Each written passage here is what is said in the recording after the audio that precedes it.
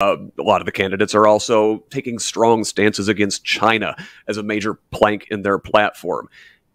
That's foreign policy. Is that something even in the governor's purview, or is this just like old school McCarthy era red baiting? Like, do you have a foreign policy plank in your platform for Governor Indiana?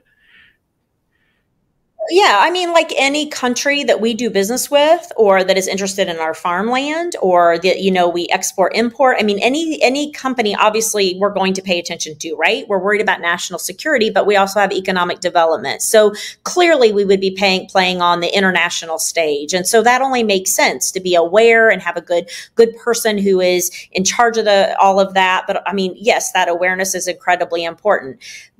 And so, yes, that has to be a piece of it. What I'm not hearing from Hoosiers is a big conversation about China right now. They're like, I can't afford housing. My groceries are too expensive. They're tearing down my public schools. I can't find childcare. I get $15 an hour and I can't make it. I'm hearing every day issues that impact Hoosiers. Although, yes, we have to pay attention to international issues, 100%. What Hoosiers are wanting from a governor is fix childcare. Yeah. Fix housing, fix gun violence. That's what I'm hearing about.